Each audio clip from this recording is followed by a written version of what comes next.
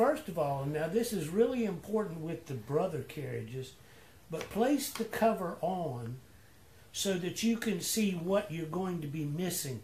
With the brothers, there would be an open rectangle here and a circular place here and another rectangle here, and you'd say, okay, I got to match this up with slides and levers. This one's simpler. This one's really simple.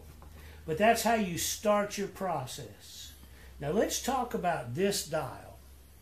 First of all, we know that this is where it lives, but if you'll notice, it won't go down that way, and it won't come up this way.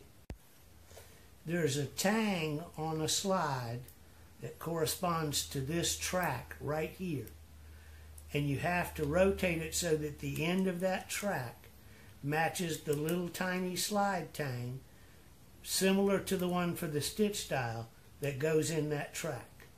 Now let's back up. I'm going to hold this up, maybe it'll be easier. Here's the neutral position. You can see the dial is loose. Now this is what goes on that you can't see. Let's talk about this dial and what it does. First of all, if you'll notice, there's a keyway in it, a keyhole, and a stop on the post. So this obviously goes down just like that.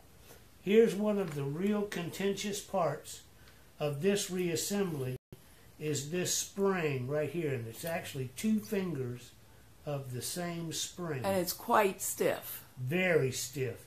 And it's got to go in this notch right here on the dial. I'll hold the dial up and show you. It's got to go in that notch. Hold it still, point the notch, and I'm going to zoom in and then back out. Okay. All right, and now we're back out and more normal. But let's talk about how this works. Now, once you get it down to this position, it's quite helpful to get a small screwdriver, lever against the dial with a little bit of pressure down. See how it popped into place? Can we do that again with me in a different spot, or your hand in a different spot? Yeah. I just did it again. You want to do it one more time? Let's do, because that's the hard part. All right, I'm going to get a little small flat tip screwdriver here that will let me back up a little bit and do the same thing. So here we go. We're going to take it off. And it's just as hard to get off as it is to get on. But now it's off. Okay. All right. Are you where the camera can see? Yes. All right. So we matched the keyhole to the stop. Now we're down to here. What we want is a little downward pressure here. And we're going to flip that out of the way. The fingers, both of them. No, just the top one. Just the top one. By levering against the dial itself. And see it drop down on there. Okay, that was good. We could see. Now, it's still not below the second one. I'm going to hold it up. Can you see? Yes. Let me zoom a little. Okay. All right. Now back out we go. All right, and here we go. Same operation. Little downward pressure. Lever against the dial itself while you press. And wiggle, wiggle, wiggle.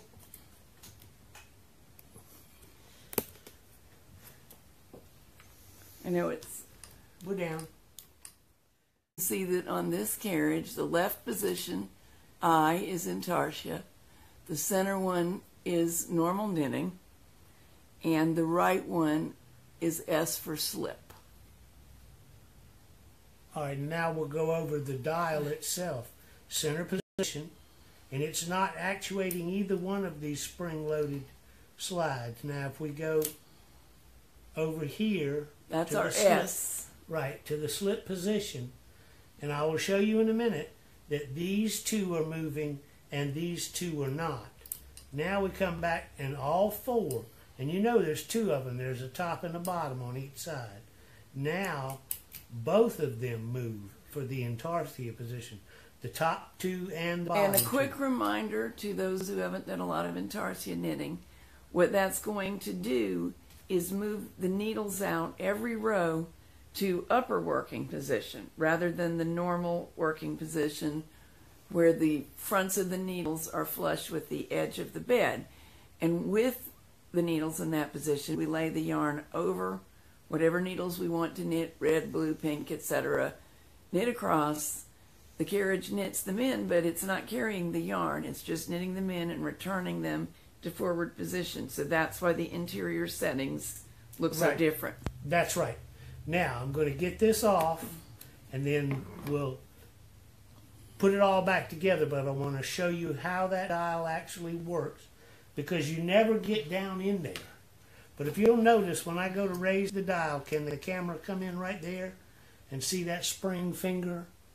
Yes. Stopping the dial from raising? Yes. All right, that's what you do.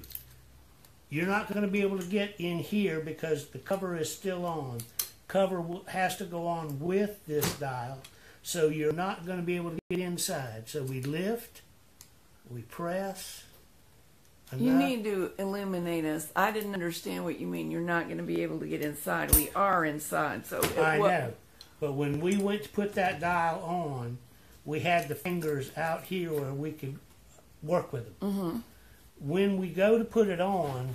Oh, with the cover. With the cover. So that was simply demonstrating right how it will be on the inside, but we won't get a look at it. That's right. See, this cover and this dial section must go on together.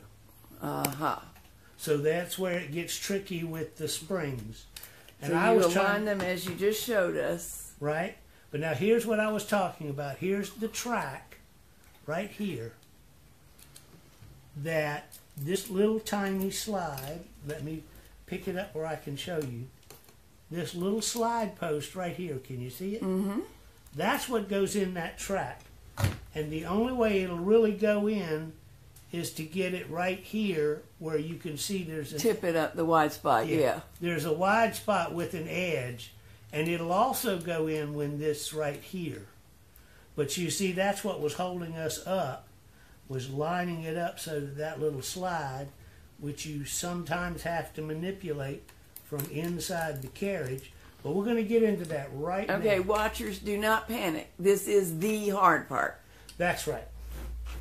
I've seen Jack do this a million times, and I've actually done it a couple myself. And your first time through, it is going to seem as elaborate as what he just showed you. But it becomes a quick and practiced movement. It's not really that bad. Correct. Here we go. The cover and this dial must go on together. So you start with them like that.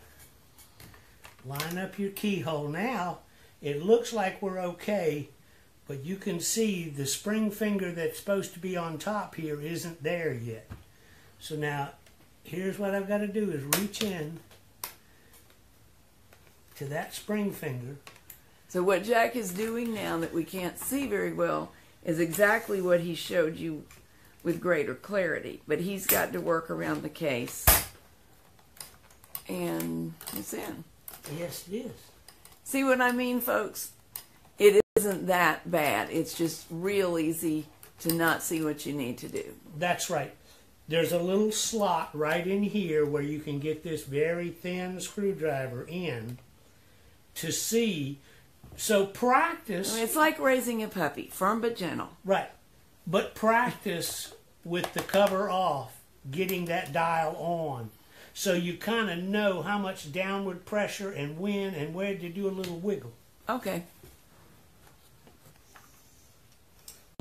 All right, I'm putting in the second of the two side screws that hold the cover on. And notice the right hand has never turned loose of the cover so that I could manipulate it. One screw here, one screw here. So he's keeping pressure with his hand, so keep the parts together. That's right. Just a finger inside the dial and then split one of the posts, and you can manipulate it quite easily to get those screws started, because you got to lean it on this side to get this one in, and then lean it on this side to get this one in. So our center dial is next. And again, there's a keyhole right there for that center post. The tricky part here is above that keyhole, it's open. So you have to get below the keyhole before the dial will actually rotate. So it's helpful to look at what we're doing here. Here's the keyhole and the key section. Here's the center of the post with its stop. And what it tells me is here's the... You're going to need to rotate your left-hand siding it. Okay. Here's the path for our stitch dial slide. All right. We have to get the post lined up. And here's how we can do that. Notice how it's moving all by itself. It's because I'm manipulating the slide so from the bottom. It's not a Ouija board. No, it's not a Ouija board. And again, you just showed me that it works better all the way to the outside, and it's going to catch right there. Wiggle. You didn't even have to wiggle it. Also, here, click, click, click, click.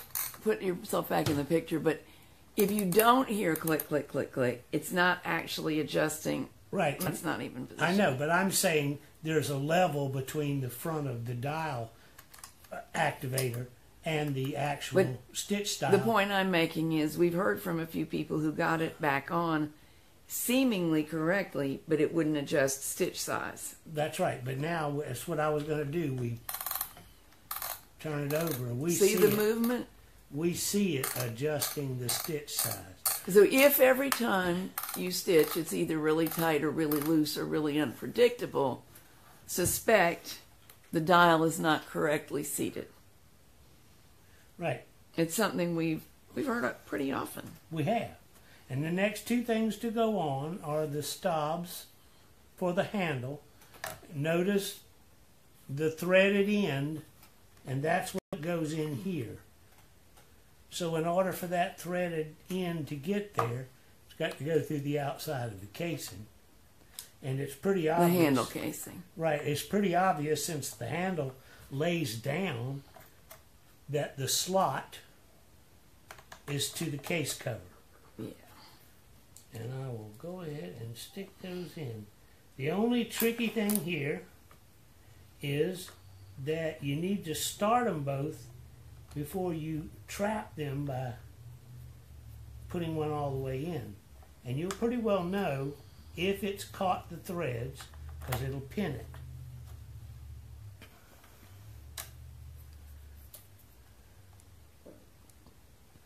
But if you'll see, there's some positioning that you can get to. Yeah, that part is pretty straightforward, though. Yes.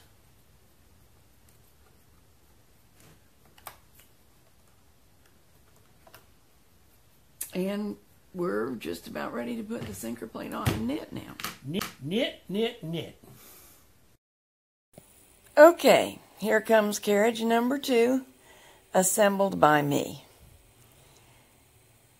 I've done all of this before in small amounts, but I don't know that I have ever completely assembled one single-handedly before. So we'll see how I do. I've sped myself up to double speed so it doesn't make the video excessively long since you've already seen this done once. I will point out something I don't know that we've emphasized. We do need to adjust that little stake or stop that sticks up in the back so that it slides into the channel Jack showed you. And you saw me make 2 tries at that.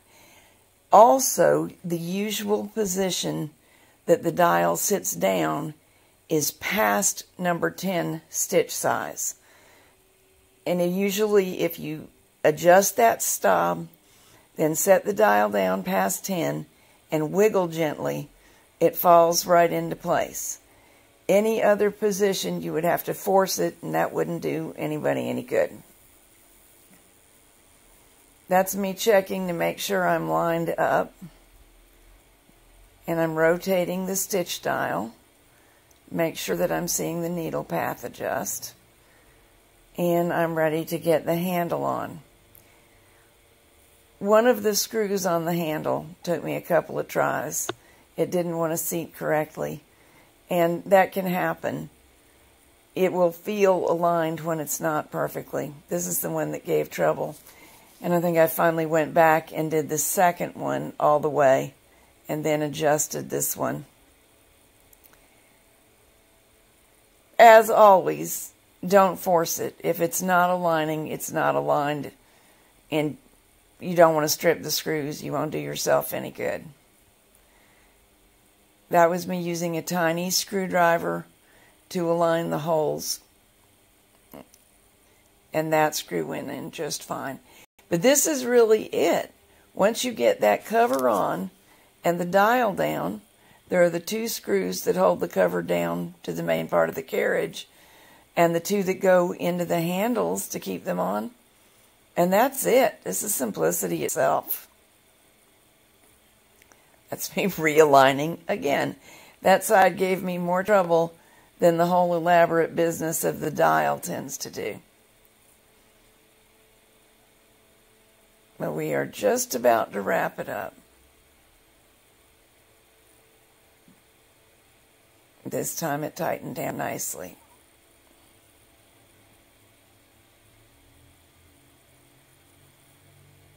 And it works.